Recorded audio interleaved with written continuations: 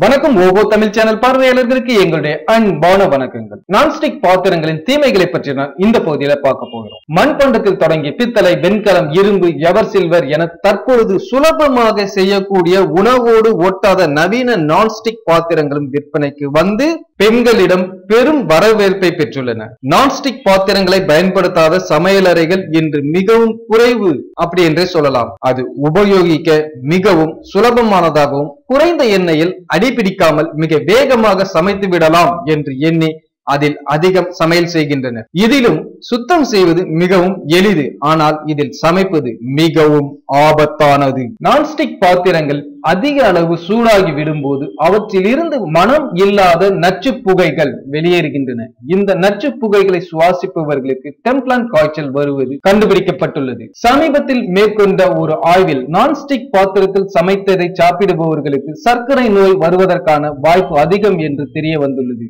Nonstick பாத்திரங்களில் perfluorooctanoic compound என்று அழைக்கப்படும் ஒரு வகை ரசாயன கலவை இருக்கிறது.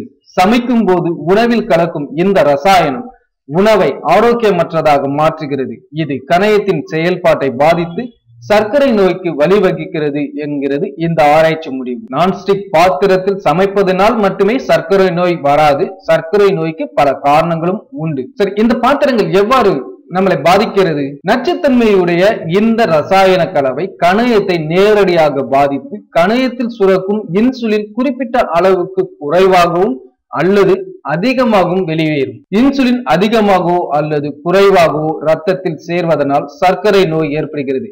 எனவே மக்கள் இந்த நான்ஸ்டிக் பாத்திரங்கள் பயன்படுத்துவதை குறைத்துக் கொள்ள வேண்டும். மண்பாண்டத்தை தவிர அந்த காலத்தில் வெள்ளி, செம்பு, பித்தளை, வெண்கலம் என 5 வகையான உலோகங்களை நம் முன்னோர்கள் பயன்படுத்தினர்.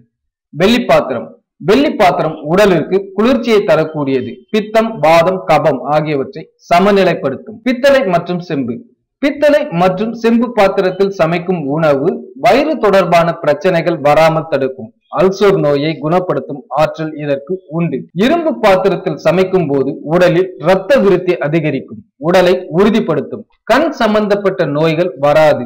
இரும்பு பாத்திரத்தில் செய்த உணவு உடலில் அதிகப்படியான வாதம், பித்தம், கபத்தை போக்கும். இப்படி உடல் ஆரோக்கியத்தை தரக்கூடிய நம்முடைய பாரம்பரிய பாத்திரங்களை பயன்படுத்தினால் உடல் ஆரோக்கியமாக இருக்கும். இன்றைக்கு நவீன சாதனங்களுக்கு நாம் பழகிவிட்டாலும் ஆரோக்கியத்தை கருத்தில் கொண்டு நம் முன்னோர்கள் பயன்படுத்திய பாத்திரத்தை பயன்படுத்த ஆரம்பிக்கலாம். இந்த வீடியோ உங்களுக்கு பிடிச்சிருந்தா லைக் பண்ணுங்க, ஷேர் பண்ணுங்க, கமெண்ட் பண்ணுங்க மற்றும் மறக்காம சப்ஸ்கிரைப் பண்ணுங்க. நன்றி, வணக்கம்.